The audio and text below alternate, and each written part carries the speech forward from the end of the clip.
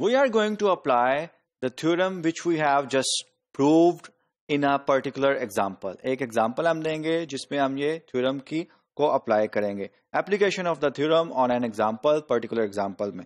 So theorem क्या था? Let me just recall you. Theorem suppose that an is greater than equals to 0 and bn is greater than 0. bn जो है वो positive terms की series है.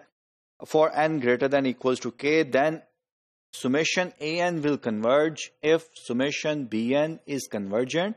Furthermore, limit superior of an over bn is finite number.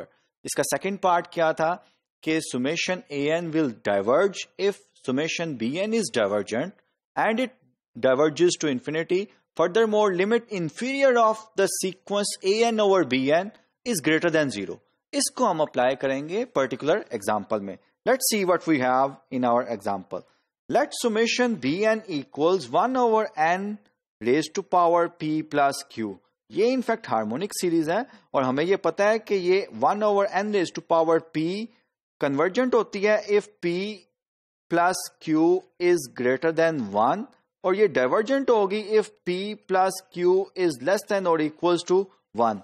So this series summation bn will be convergent if p plus q is greater than 1 and it will be divergent if p plus q less than equals to 1. We have another series summation an which is the complicated series which consists of 2 plus sine n pi over x divided by n plus 1 raised to power p and minus 1 raised to power q. अब जो अभी result हमने prove किया था इसको हमने apply करना है. उस रिजल्ट के accordingly we have to find out the fraction an over bn.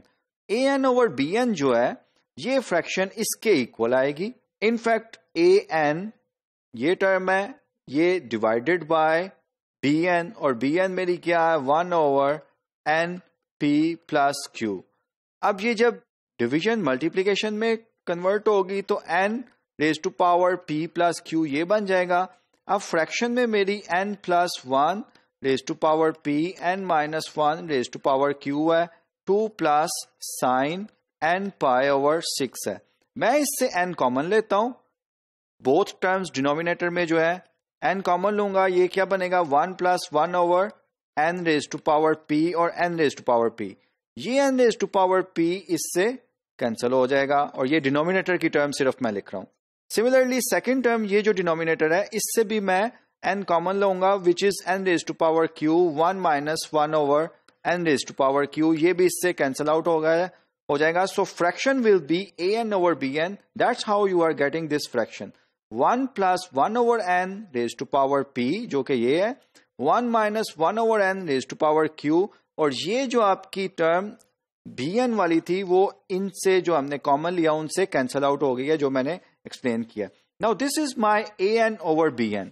अब इस सीक्वेंस का लिमिट सुपीरियर मैंने कैलकुलेट करना है when n approaches to infinity. इस an ओवर bn सीक्वेंस जो है इसकी लिमिट इंफीरियर जो है वो मैंने कैलकुलेट करना है.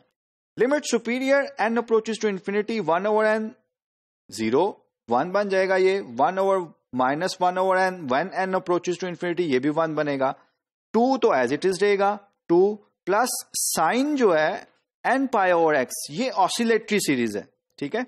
इसकी मैक्सिमम वैल्यू 1 होगी तो लिमिट सुपीरियर मैक्सिमम ही होती है. तो 2 plus 1 3 will be the limit superior. Okay. Limit inferior क्या होगा साइन n पाई x n की डिफरेंट वैल्यूज दें इसकी मैक्सिमम वैल्यू 1 होगी मिनिमम वैल्यू माइनस 1 होगी. इसका मतलब है कि लिमिट इंफीरियर क्या होगी 2 माइनस 1 विच इज 1. अब हम देखते हैं कि इस थ्योरम को किस तरह अप्लाई करना है. Since summation bn is convergent if p plus q greater than 1 हो जो मैंने पहले आपको एक्सप्लेन किया है.